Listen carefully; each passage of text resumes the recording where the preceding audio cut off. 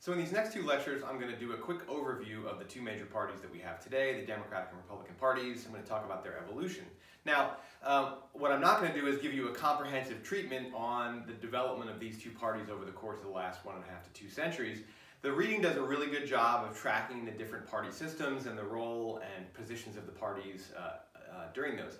One of the things to note about the evolution of both the Democratic and the Republican parties is that, in my view anyway, this is what I'm going to explore in these two lectures, while the positions and platform and the specific policies have varied from sort of not decade to decade, but from era to era, so that the Democratic Party at one point stood for something that then completely stood for the opposite, and the same thing in the Republican Party. On policy, there's been movement and change, and of course you would expect that as the country develops from, you know, a largely agrarian, isolated nation to an increasingly industrial, increasingly interdependent, and then superpower nation, which is extremely connected to and important in the global economy. Of course, policies are going to evolve and positions are going to change. What has, in my view, remained largely the same is the spirit, the general spirit and orientation of each of the parties. Who each party thinks represents the core of the American people. Who are the true Americans?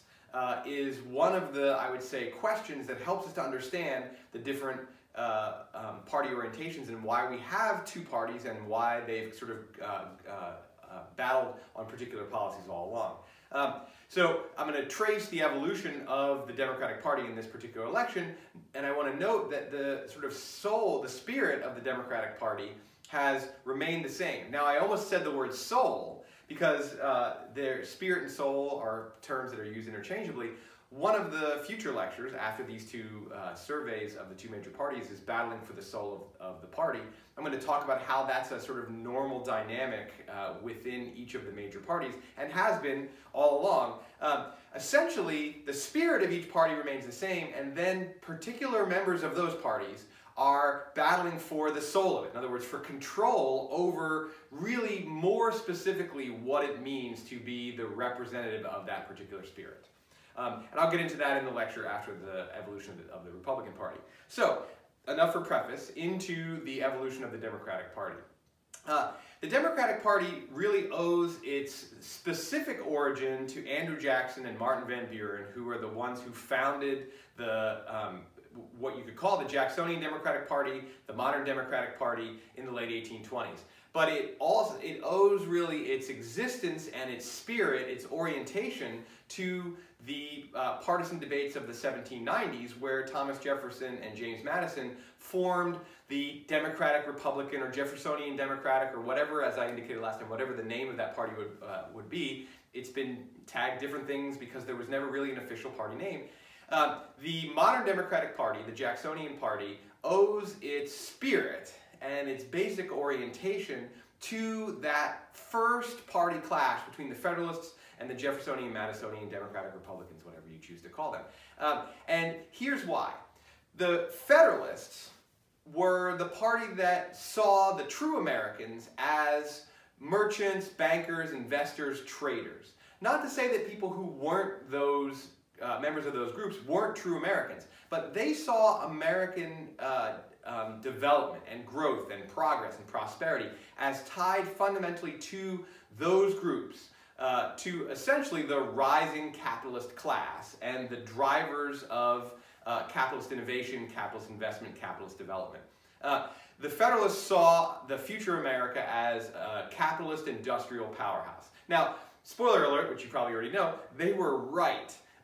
In terms of what America did become. In the 1790s, as capitalism was really kind of forming, and as the Industrial Revolution was really just kind of gathering itself, and most of the important technological and societal transformations would be a generation away from the 1790s, the idea that America should be a capitalist industrial power, that the traders, merchants, bankers, industrialists were the lifeblood of America, was connected to that vision. So who are the true Americans was really answered as a question that was a sort of normative question. Who should the true Americans be? Who should we look to be driving the future of America? And really, that question organizes the two great parties for the 200 plus years that America has been experimenting with democracy. Who should be the driving force of America's future? To Jefferson and Madison, the driving force of America's future was the driving force of what America's past and present were, which were, the term that they used was yeoman farmers. A yeoman is essentially a middle class, largely self-sufficient, modest farmer who more or less takes care of himself, his family, is also deeply connected to the community, is deeply connected to the land, is civically engaged.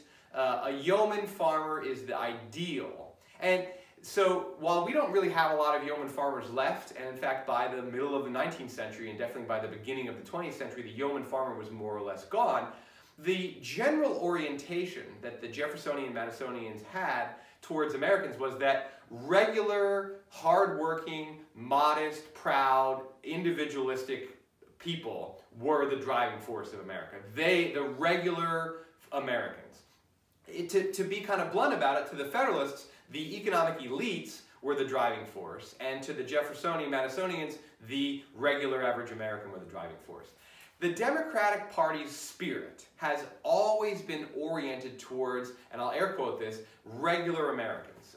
In other words, to just common folks working hard, taking care of their families, having modest aspirations, trying to live out whatever version of the American dream, but not seeking riches, not seeking power, not seeking fame, really just being modest, humble, hardworking, proud, independent, largely self-sufficient Americans. Now, that broad description can fit a lot of different groups, and over the course of America's development, that description would fit different people. By the late 19th century, that description fit industrial workers much better than it fit yeoman farmers. And so the Democratic Party's orientation towards the electorate shifted around and developed and moved. And that's actually one of the things that parties, that drives the evolution of parties, is they're always seeking to, one, expand their electoral coalition, but two, to make sure that their orientation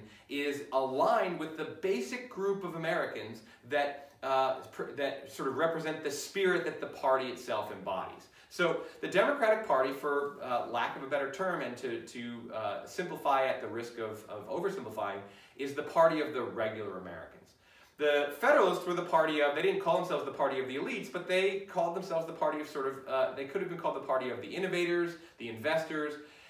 You can probably see that the Republican Party has largely, and I'll talk about this in the next lecture, but has largely embodied the spirit of the economic elites or the business class or the innovators, the investors, not the regular Americans. And the idea for the Federalists was not that the rest of Americans are worthless, but that the rest of Americans get brought up, get pulled along, get their prosperity ensured, get progress for them, get a high standard of living. Their happiness, their satisfaction is driven by the innovators, the investors, the traders, the bankers, the makers. And to the Democratic Party, America belongs to the people who actually are the vast bulk, the regular Americans.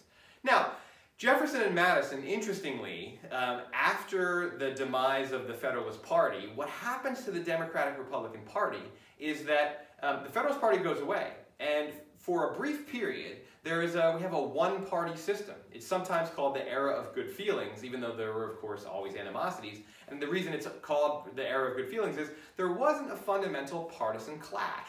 There weren't two parties competing for power.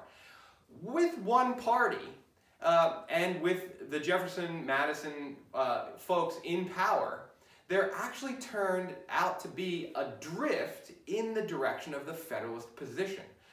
Thomas Jefferson, when he becomes president, actually begins to embrace, or if not philosophically, at least in terms of his action, some of the positions of the Federalists. For example, he comes in with this philosophical view on the Constitution that it ought to be narrowly tailored, and that only explicit powers ought to be exercised, and the president ought to have a small role, and the federal government ought to take a backseat to the state governments. Yet, he took actions once he was in the big chair that partook of a more expansive interpretation of the U.S. Constitution. He went ahead and bought the Louisiana Territory without informing Congress, without asking for the money. He went and sent American Marines and naval forces to the Mediterranean to fight what were called pirates at the time, Barbary pirates, which were really terrorists, to secure American trade routes to Europe without informing Congress, without asking for permission. So he himself embraced positions that were intended to forward American power, get things done. You know, he wanted to buy the Louisiana Territory because that was a great place for yeomen to go. It was actually oriented towards the yeoman farmers. But he used presidential power in a way that betrayed, I think, really clearly betrayed his principles. For the Jeffersonian Madisonians, principles kind of took a backseat to pragmatic questions of policy. Madison himself, during the 1790s, during the debate with the Hamiltonian Federalists about chartering a Bank of the United States to be a centralized federal economic management force to help develop our industrial capitalist economy, Madison was a huge opponent of that. So was Jefferson.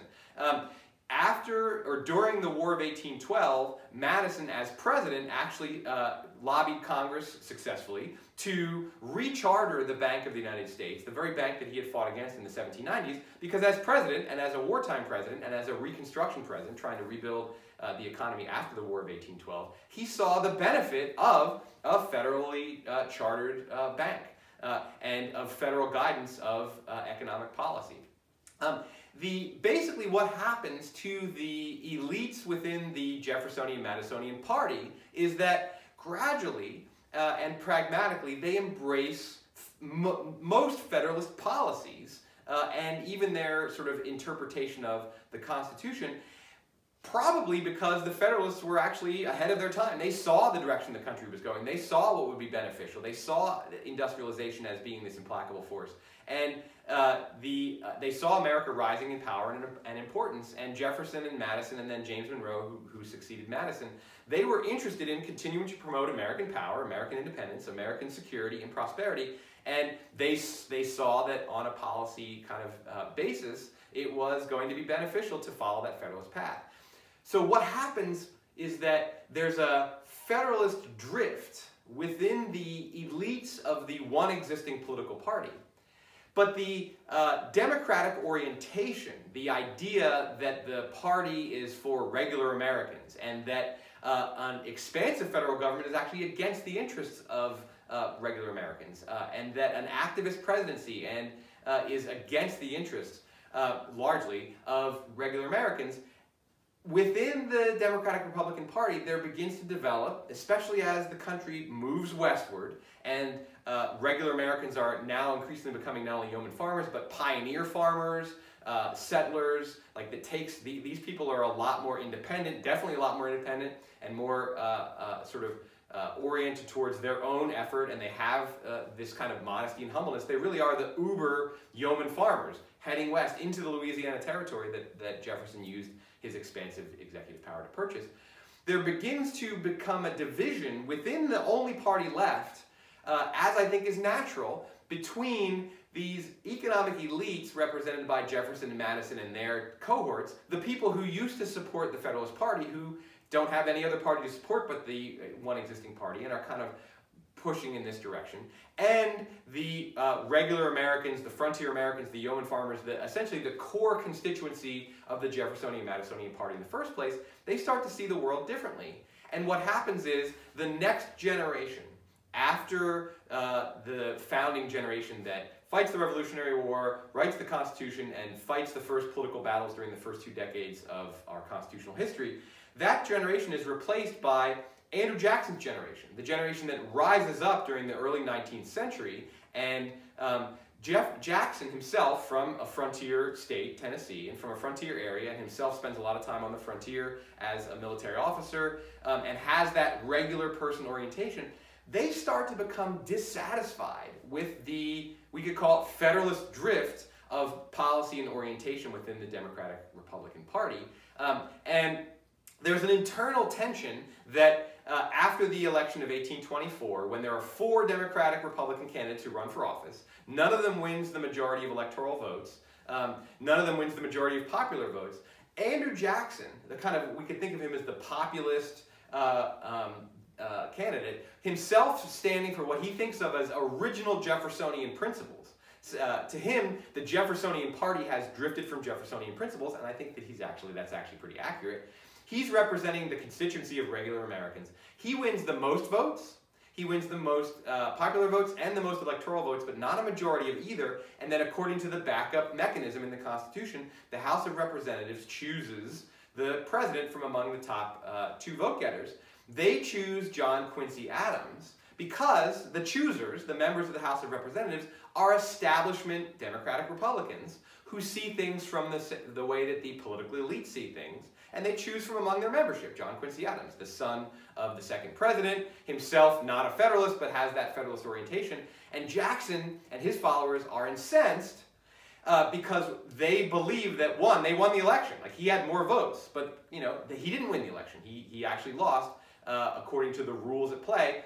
What Jackson realized, and his lieutenant Martin Van Buren realized, is that they had more votes. Their constituency was larger. And they, in order to not lose another election, or in order to get the power that they believe they deserve, because they supported policies oriented towards the regular Americans, the vast majority of Americans, that they had to get organized, form a separate party, and run a campaign that was going to effectively mobilize their core constituency and get the most votes and win the Electoral College outright. And between the election of 1824, where Jackson felt like he got ripped off, and the election of 1828, where Jackson won a resounding victory, Jackson and Van Buren form the modern Democratic Party. And they are actually a much more adept team than Jefferson and Madison, who formed the original Democratic Republican Party with the same orientation of regular Americans, the same orientation against this sort of elitist-oriented opponent, the Federalists. Jackson and Van Buren, because they now actually have more experience with democratic politics. We're now a whole generation in. We're 3 decades into this experiment. They see how things go. They essentially develop the entire modern party apparatus as we know it. And this is well covered in the reading, so I won't go over any more than to just say that most of what we recognize in modern campaigning, grassroots organization, county, state, and national integration, party tickets, nominating primaries, or back then they were caucuses, simplified campaigning with campaign mottos and campaign messages, ground game, trying to get turnout, get your voters to come out, the party slate and collective campaigning, all of the things that are really key still to winning elections in the United States were developed by Jackson and Van Buren. And because they had a lot of Americans supporting them, the regular Americans way outnumbered the elites, and because voting rights were expanding during this period to include non-property owning white men, they weren't expanding beyond white men, but they were expanding beyond the original first generation's restrictions on voters and office holders being property owners. There were way more regular Americans than there were elites. And so the Jacksonian Democratic Party comes to dominate American politics because they have numbers and they have organization. And I think that one of the things that's key about the Democratic Party is that when you represent the regular Americans, when you not just represent them, but that's the spirit of your party, you're oriented towards that, you're going to have superior numbers.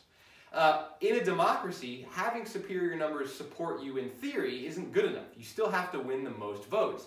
So Jackson and Van Buren, part of their genius was to realize also, like, okay, to get the most votes when you represent a large group of people like that, you actually have to also be organized. And that's what the party developed to do. That's what modern parties are. Modern parties are organized attempts to appeal to and mobilize as large of a voting coalition as you possibly can.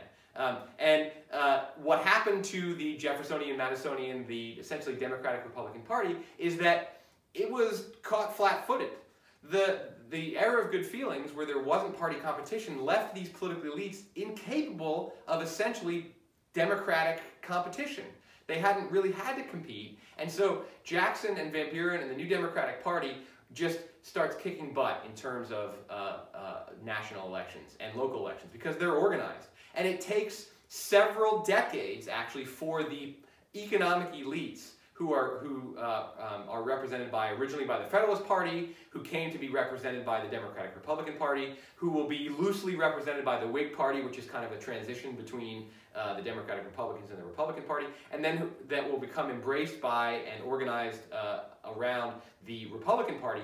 That group of political actors, they didn't really have the political skills to outmaneuver the Jacksonian Democrats. And it took a couple of decades for them, essentially, to get their shit together. It took until the 1850s for for a term that's sometimes used in history books, the anti-Jackson Party, which went under various names, the Whig Party, the Democratic Republican Party, later the Republican Party, for the anti-Jackson Party, the party that represented essentially the old Federalist view, the political and economic elitist view, to get organized enough to compete on an equal basis with the Democratic Party. Now, the Democratic Party itself, over the course of the following 190 years, has continued to represent this same basic constituency, the regular Americans, right? And one of the things that has been problematic for the Democratic Party is that as the American population became more diverse, as it became more spread out, as regional differences began showing up, the regular American becomes a more multifaceted group. There are now different versions of the regular American. And one of the things that sort of dooms the Democratic Party during the Civil War and post-Civil War era, where it essentially goes from being the dominant party to being completely eclipsed by the Republicans for several decades, several generations even, the Northern Democrats and the Southern Democrats saw things differently. And then Western Democrats and Southern Democrats and Northern Democrats see things differently. And the Democratic coalition, which in Jackson's time was a relatively unified group of people. It was these yeoman farmers. It was these pioneer people. There were workers, of course, but there weren't that many workers. The regular Americans were a relatively homogenous group of people. The Democratic Party's task since the 1850s really has been to find a way to hold together an increasingly diverse and contentious coalition of regular Americans. And in the 20th century, that's been particularly, and in the late 20th century, that's been particularly challenging because regular Americans begin to actually have quite different policy orientations on certain core important things. One of the biggest examples, though by far not the only one, of an internal clash is the Democratic Party appeals to pro-environmentalists, people who want clean air, clean water, a sustainable future for the earth, and the labor movement, both of which have been key to the Democratic coalition. The labor movement has often seen environmental regulations as being counter to labor's interests, and the environmental movement has often seen labor interests as being contrary to the environmental interests. The Democratic Party has tried to hold both of those groups of regular Americans into their coalition.